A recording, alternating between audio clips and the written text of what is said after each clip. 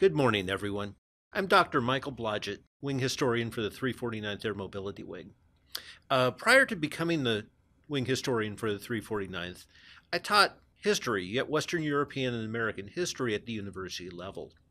So because of that, I have some insight on the situation in Ukraine that we're dealing with now that I feel I can share with y'all to give you some background, some historical background to the problem.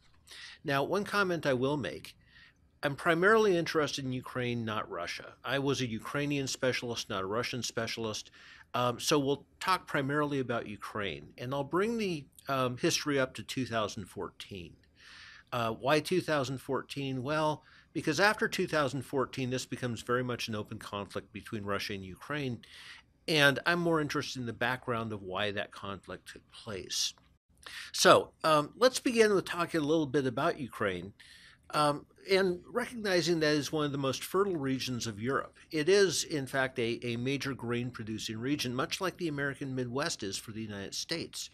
And because of that, Greeks had been in contact with Ukraine from the 600s BC. In fact, in the 450s BC, when Athens was building the Parthenon and these marvelous temples, those workers were being fed by grain from modern Ukraine.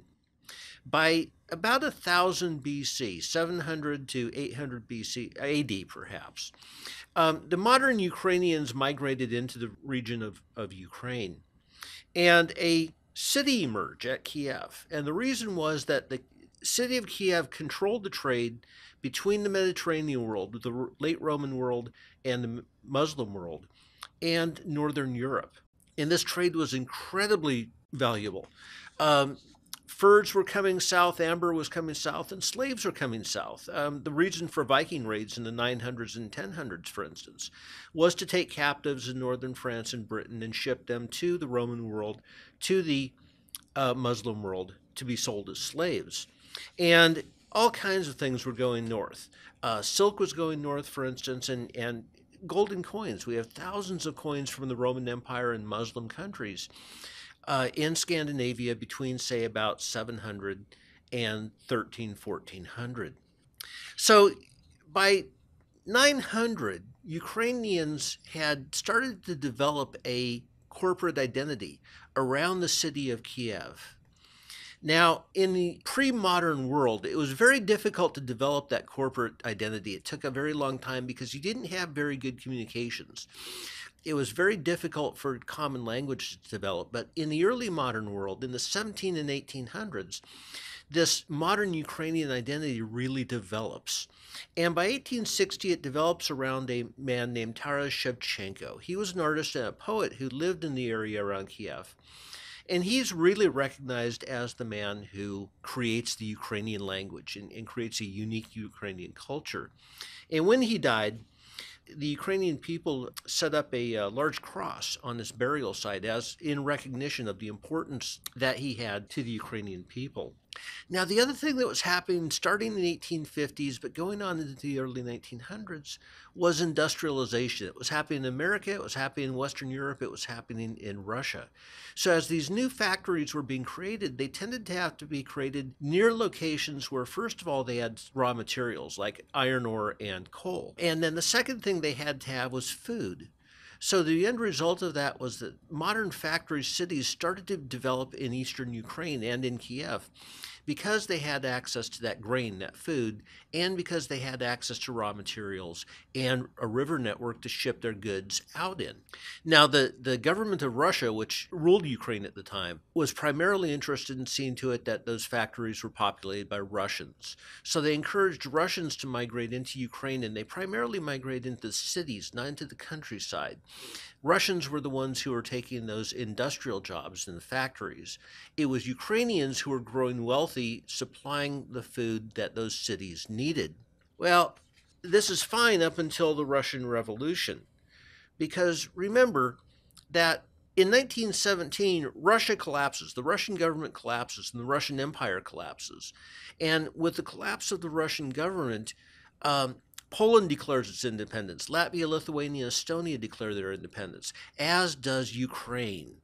So the Ukrainians, weren't willing to remain in the Russian Empire anymore, and they certainly weren't willing to accept Bolshevism. Bolshevism being the earliest manifestation of communism. Because again, Bolshevism is arguing that we need to get rid of private property. And you have Ukrainian farmers, some of them small farmers, but some of them very wealthy farmers, who are saying that's absurd. They're certainly not going to give up their property. So in 1918, Ukraine declares its independence, but in 1919, Bolshevik armies enter Ukraine and conquer it. And this was a very important move on the part of Vladimir Lenin and the Bolsheviks. They needed the Ukrainian resources. They needed those steel manufacturing. They needed that grain to fight their civil war against the non-Bolsheviks. Now, as long as Ukraine was providing resources to Russia and Russia was threatened by these other non-communist movements, Russians were willing to treat the Ukrainians fairly well. It's true that in 1920 they tore down the monument to Taras Shevchenko, but otherwise, under Lenin and his new economic plan, he allowed Ukrainians to keep their land, he allowed Ukrainians to sell their goods on an open market and simply taxed them. But Vladimir Lenin dies and Joseph Stalin becomes the premier of the Soviet Union. And Joseph Stalin has very different ideas about where the Soviet Union should go. One thing that he believes is the Soviet Union must industrialize and must industrialize now. The problem is that they don't have the modern machinery to do that.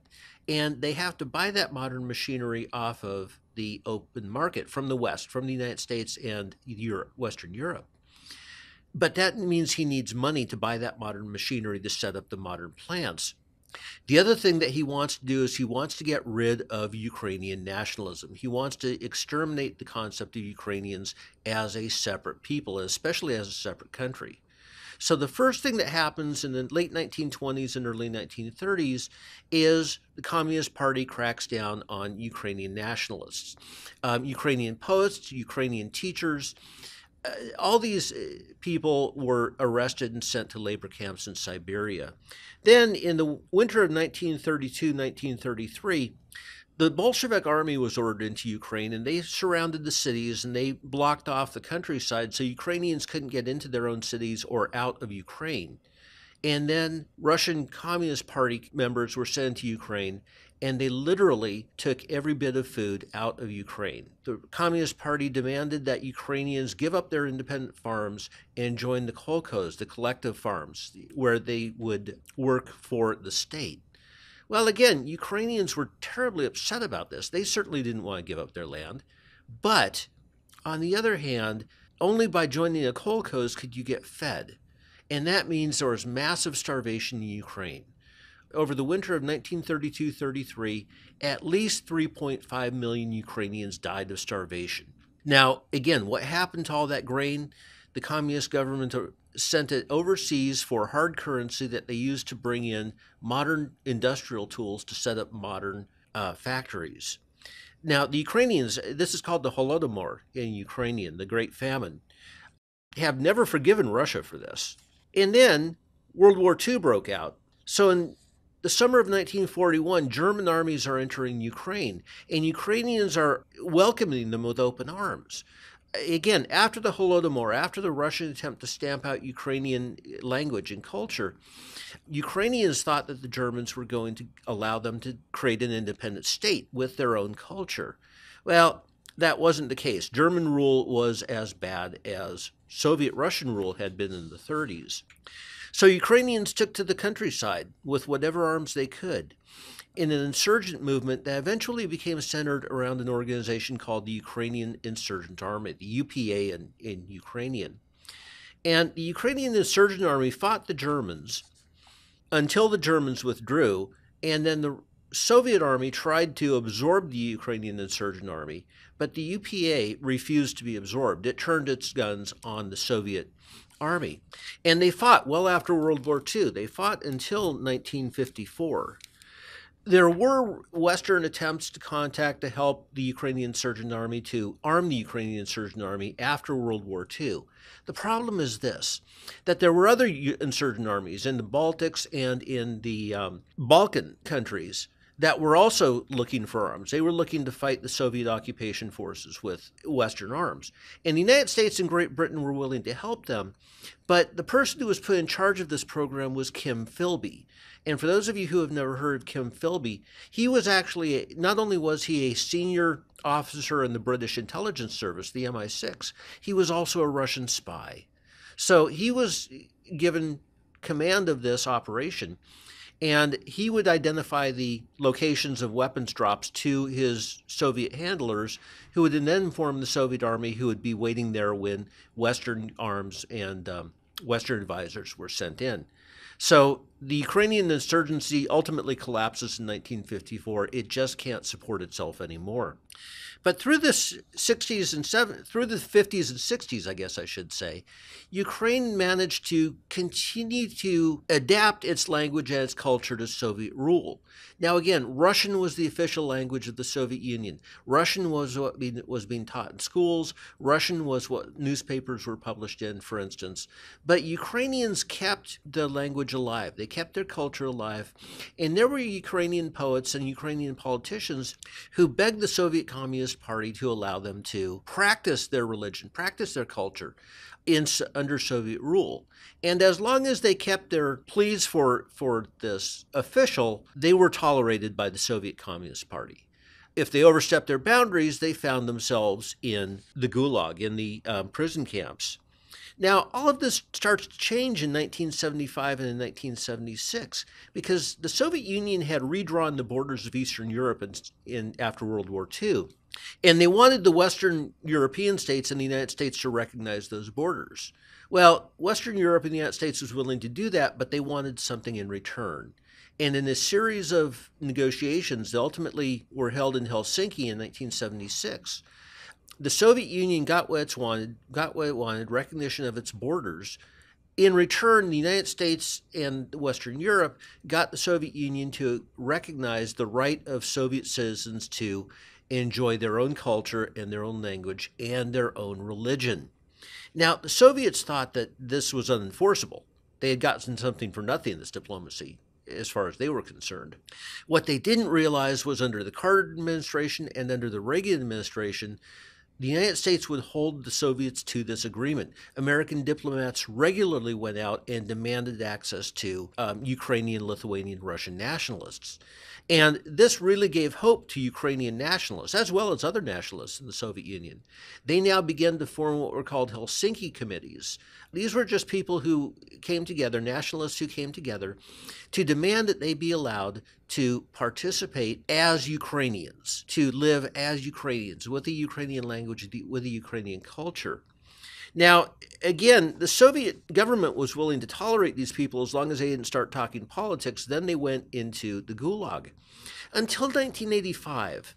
In 1985, Mikhail Gorbachev becomes head of the Soviet Communist Party, and he inherits an economy that is, in fact, in free fall. The Soviet economy was in failure, and he advocated for a new direction in the Soviet culture, if you will. Glasnost and perestroika. Glasnost being openness about what our problems are, being able to talk about our problems, and perestroika being economic restructuring to take advantage of the arguments we were having as a result of Glasnost. Well, look, with Glasnost, that opened the gates for an extended discussion by Ukrainians of Ukrainian culture and how they had been affected by Soviet leadership. All of a sudden now, Ukrainian nationalists were saying, why did the Holodomor happen? Why aren't we allowed to practice our culture? And other nationalists in Russia, in the Baltic states, and also in Eastern Europe were having exactly these same questions. And the Soviet leadership couldn't put an end to it. And finally, in 1991, December, I guess it was 9th, 1991, Russia withdrew from the Soviet Union. And with Russia withdrawing from the Soviet Union, so did Ukraine and several other states. And for all intents and purposes, the Soviet Empire was dead. Now, Ukraine had an independent state. But remember that the Soviet Union had a massive military complex, including tactical and strategic nuclear weapons. What happens to all that military equipment? The decision was, when the Soviet Union collapsed, that everything was frozen in place. All those tanks, all those artillery pieces, all those ships All those ballistic missiles and tactical nuclear weapons were frozen in place. And that meant Ukraine suddenly had become the third largest nuclear power in the world. Well, the United States didn't want all those nuclear weapons floating around, so they encouraged Ukraine to give up their nuclear weapons. They included both strategic nuclear weapons and about 3,000 tactical nuclear weapons. Ukraine didn't want to. They were afraid of Russia. They believed that they needed those weapons as defense against the Soviet Union, against Russia, I guess I should say. But again, under American pressure, Ukraine ultimately agreed in a treaty that was signed, an agreement that was signed in Budapest in 1994, that they would surrender their nuclear weapons. All the strategic missiles, all the warheads, all the tactical nuclear warheads were sent to Russia for destruction. Well, again, this is fine as long as Russia is willing to recognize Ukrainian sovereignty. But the question then becomes, what should we as Ukrainians be? And remember, one of the reasons why I brought this back to the 6th century BC was the fact that Ukrainians have always seen themselves as part of the larger global economy. They're not part of the Russian economy. They want to be part of the Western economy. But in the 2013, the man who was president of Ukraine was Viktor Yanukovych. And Yanukovych was a very close ally of the Soviet leadership. And in 2013, the Ukrainian parliament had approved a treaty that would have created a political association with the European Union and a free trade agreement with the European Union. Essentially, it would have made Ukraine part of the European Union and the European economy, the larger European economy. Now, again, Russia was deeply opposed to this. The Russian leadership under Putin wanted Ukraine to bind itself to Russia economically. And again, Viktor Yanukovych, as a Putin ally, refused to sign that treaty. So in late 2013, early 2014, there were riots demanding that Yanukovych sign this treaty. And by February of 2014, the rioting got bad enough that Yanukovych fled the country. A new president was elected, and he pressed forward with this agreement that would have brought Ukraine into the European Union and European trade. But again, Vladimir Putin was deeply infuriated by losing his ally in Ukraine and thinking that Ukraine would ally itself with Western Europe and with the United States. So this is when he authorizes the seizure of Crimea, and he authorizes the breakaway of the states of Donetsk and Luhansk. These are allegedly Russian states in Ukraine, and they identify as Russian, and they want to be part of, or at least their leadership claims they want to be part of the Russian state. So this is where I want to end, because this is where the Ukraine war that we're seeing now, the invasion of Ukraine, really begins in 2014. So it's with this that Ukraine finds itself in conflict with Russia, and it's a gradual process, but ultimately this conflict leads directly to the invasion of Ukraine by Russia.